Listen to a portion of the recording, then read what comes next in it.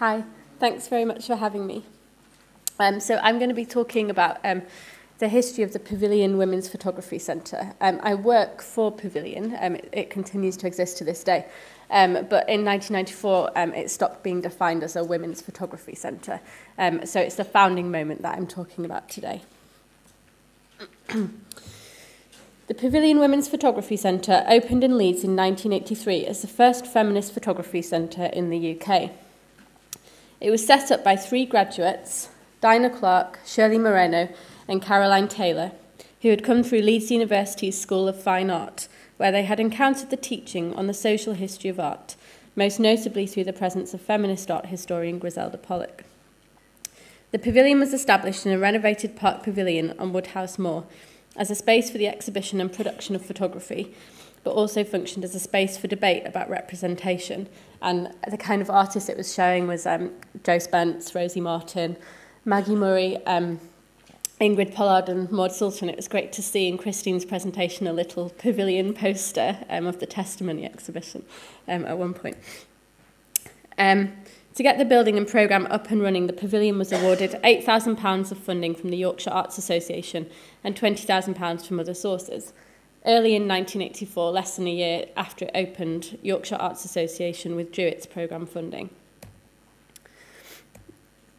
In an internal memo within the archive of the Yorkshire Arts Association, shortly after the pavilion had had its funding withdrawn, one can read about a visit made by Visual Arts Officer Simon Roodhouse and photography historian John Tagg to the Pavilion Women's Photography Centre in Leeds.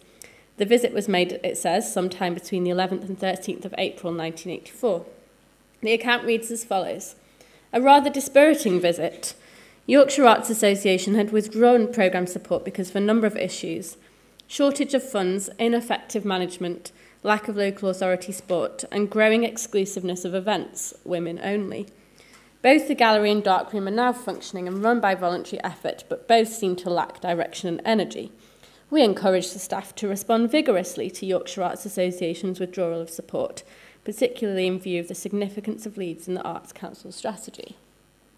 So as I read this in the present, with some understanding of the transformations feminism has affected, I read ineffective management as asserting the way in which Yorkshire Arts Association understood the pavilion's political commitment to a collective, non-hierarchical method of organisation. I read exclusiveness of events as the Yorkshire Arts Association's coding of the attention being paid by the pavilion to the marginalisation of women within the visual arts field and within wider society. Thus, in this simple record, it is possible to read the failure of a key stakeholder to recognise or acknowledge the significance of the pavilion at its moment of foundation. Writing in response to the withdrawal of funding, which was justified in part on the grounds of aesthetic quality, Pavilion founder Shirley Moreno wrote that aesthetic quality is a standard distilled from contemporary mainstream art. Any critical practice must contradict its aesthetic as well as its meaning in order to evolve new aesthetics meanings. From the outset, therefore, there was a collision between the initiating politics of the pavilion and the arts organisations who funded it. Moreno's positioning of the pavilion as existing in opposition to the contemporary mainstream must be placed within the context of feminist discourse. In 1980, the US publication Art Journal published a text by curator and critic Lucy Lippard titled Sweeping Exchanges, the Contribution of Feminism to the Art of the 1970s. In this text, in which Lippard defines feminism as being necessarily oppositional to the modernist framework, she writes, "Feminism's greatest contribution to the future of art has probably been precisely its lack of contribution to modernism. Feminist methods and theories have instead offered a socially concerned alternative to the increasingly mechanical evolution of art about art." Moreno's debt to Lippard can also be tracked in a text that was published in Artist Newsletter in 1981 that formed the basis of the pavilion's application for its Arts Council funding. In this text, Moreno writes, "Feminist art is more than another ism that claims equal representation. It forms the major critique of modernism." This view has been further complicated by Griselda Pollock in Framing Feminism, who urges a consideration of modernism through feminism that does not simply assimilate feminism with postmodernism in its emphasis upon pluralism and a break with the aesthetic autonomy of modernism. Postmodernism, Pollock argues, still sits within the dominant order, and thus the introduction of multicoloured threads of female experience into the male fabric of modern art as Lippard later puts it, does not necessarily ask the deeper questions required about the social and historical reasons for the predominance of men practicing and being celebrated in modernism. Through exhibitions of historic photography and support for contemporary photographers, the funding institutions of the 1970s and 80s, I argue, celebrated and supported the individual expression, creative or concerned vision of the masculine artist genius, and had not hitherto addressed the social and economic conventions that rendered the production and exhibition of art inaccessible for most women. So, against the context of the dominant photographic culture, though, what the previously referenced memo is written to evidence is, of course, that the Pavilion was an organisation which was defunct virtually before it began. We read of the withdrawal of funding, ineffective management, lack of local authority support, lack of direction and energy. In her same 1985 account of the Pavilion's aims, Shirley Moreno wrote that the Pavilion was seen by the left as elitist, the art world saw us as propagandist, and the right simply withdrew funding. The writing and reading of institutional histories is fraught with challenges for all researchers, but when exclusion, marginalisation and misunderstanding is so present within a history, the challenge of interpreting the significance of this history becomes even more profound. This challenge is the starting point for my project. This is the opening exhibition of the Pavilion. On 22nd of November 2014, a new film, To the Editor of Amateur Photographer, was launched at the Hyde Park Picture House in Leeds. It was commissioned by the current day Pavilion, which I have directed for the last 3 years, to mark the occasion of the organisation's 30th anniversary, and to look back on its founding moment when the Pavilion was set up as a women's photography centre. The 70-minute film was made by visual artist Luke Fowler in collaboration with music producer Mark Fell, and it was seen by the organisation as an experiment into what would result if two contemporary artists, both men who had encountered something of feminism's history through art school, were to confront the archive of a feminist project. The fact that the commissioned artists are of a different sex and generation from those involved in the Pavilion's founding and are active in the professional, market-driven contemporary art field made, unsurprisingly, for a contested process from the outset, foregrounding the challenge of making sense of and representing a history from the distance of the present. To the Editor of Amateur Photographer is a 70-minute presentation of photographs and documents found within the Pavilion archive. A large part of the film is a rolling sequence of 1,200 35mm photographic negatives from the Pavilion archive that, in preparation for the film, were scanned, printed on 10x8 paper, rephotographed on a 16mm rostrum camera at the Leeds Animation Workshop, and presented in the film in the order they were found, roll by roll. The photographs were not edited by the artists and include several that are out of focus, repeats, the wrong orientation, damaged, or the end of rolls. Documentation of events, meetings, social situations, and educational workshops. The photographs are a somewhat eclectic and perplexing stream of images that appear and disappear rapidly throughout the film. The work supports Jessica Evans's claim that there is no justification from a feminist point of view for continuing to study only the significant, the better, the more aesthetically satisfying or sophisticated objects. However, the kind of problem with this was that the filmmakers did not have access to very much of the actual photography or exhibition material included at the Pavilion, much of which has been lost or at best dispersed and arguably decontextualized in public or private collections. And so to kind of place this emphasis on these kind of images sort of gave quite a sort of confusing reading of the organisation. I don't have time to go too much into a reading of the film, but suffice it to say that what the film raises is the problem of the archive for feminist grassroots projects. Luke Fowler's ongoing interest as a filmmaker is to contend and complicate dominant views of socialist histories, and his inclusion of images that would be traditionally left out of a standard documentary as part of that process. But unlike other subjects from the radical left that Fowler has dealt with, there is not a collective knowledge of the Pavilion from which to begin. One subject, for example, of Fowler's other films is the experimental musician Cornelius Cardew, who has been widely attended to both for his influence as an experimental avant-garde composer and for his political activism as a committed Marxist. And thus Fowler's kind of somewhat layered and distorting portrait of Cardew's archive makes sense as an attempt to negotiate and reconcile his political and artistic identities and to complicate the kind of leftist idolising of this male modernist history. So my point is that while a certain amount of support was provided to the Pavilion at its moment of inception, this did not correlate with a knowledge or appreciation of its founding aims. The Pavilion was never widely understood as contributing to new aesthetic innovations or kind of progressing the avant-garde. And I think this is evidenced in what knowledge exists of the organisation today, or there's a kind of legacy of that sort of underappreciation. Much of the actual work that was exhibited in the Pavilion has been lost or is now in public collections. Some of it has also been stolen. With the exception of 2 chapters in books, both published more than 15 years ago, there is no published material on the Pavilion to refer to. Its archive exists as a collection of uncatalogued papers within the Feminist Archive North, which is housed within but at the margins of the special collections at Leeds University. It's run by a group of under-resourced, very hard-working women volunteers rather than the paid library staff that the university employs.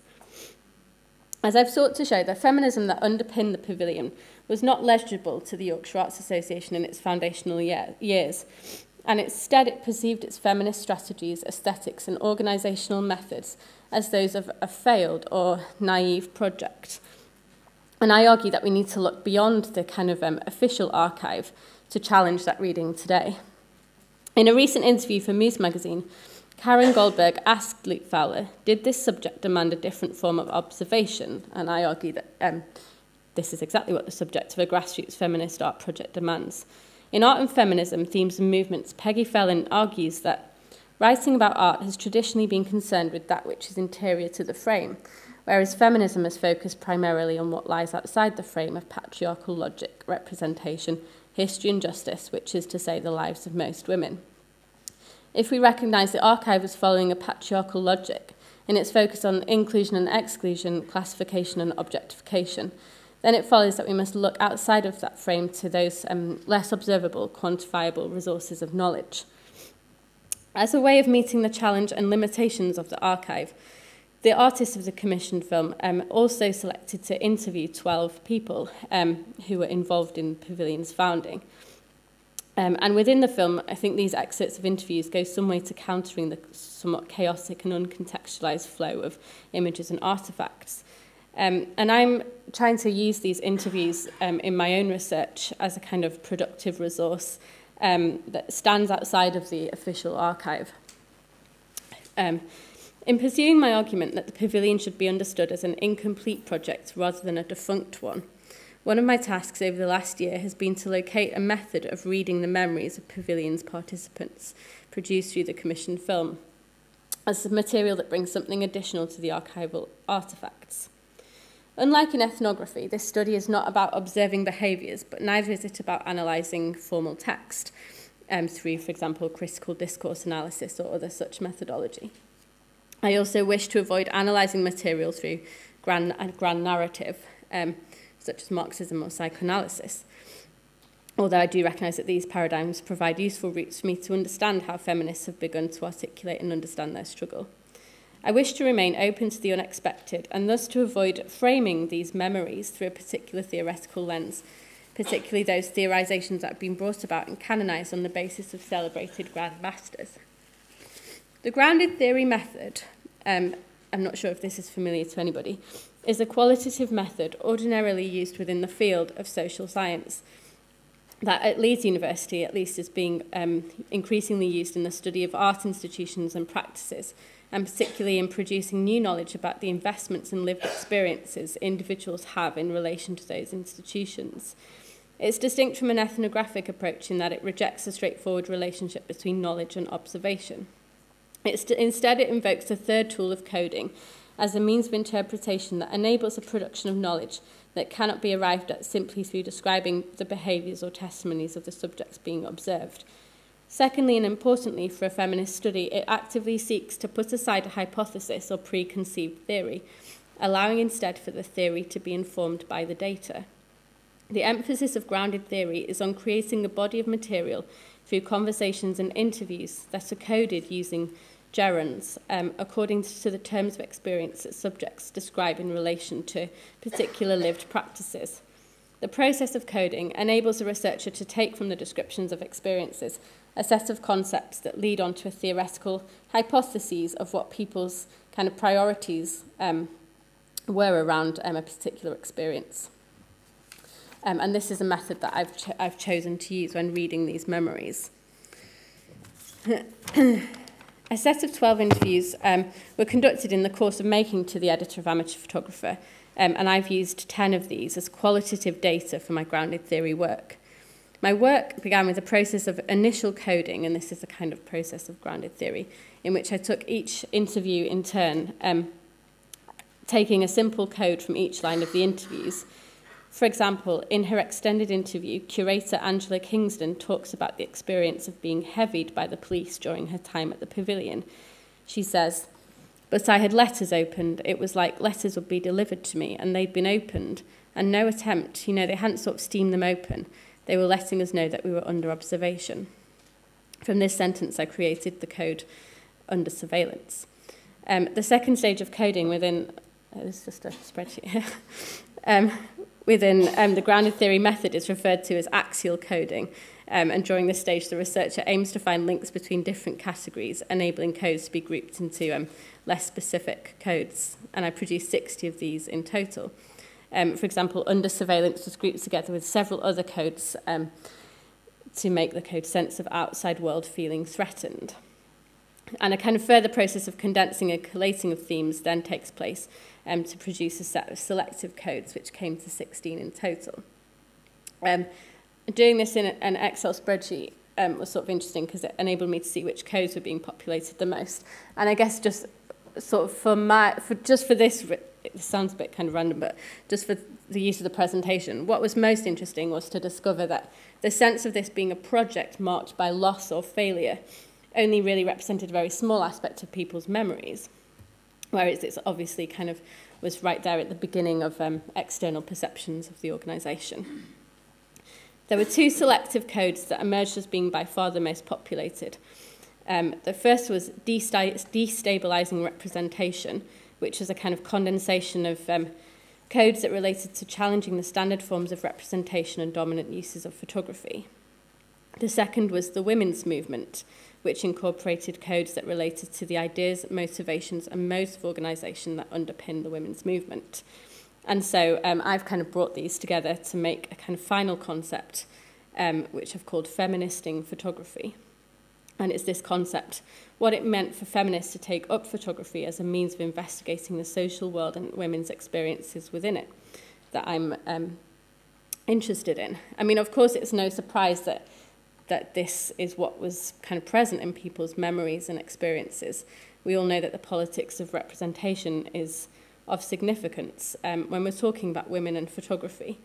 But by locating the urgent concerns of the Pavilion as they've persisted across the memories of the organisation's participants, I feel that I'm able to confidently assert that this is a moment and a project that is worthy of research and should not be confined to what Claire Hemmings, writing in relation to the standard narratives of feminism, would describe as either a loss, as a kind of loss narrative, this idea that, or kind of, she talks about loss and progress narratives in terms of feminism.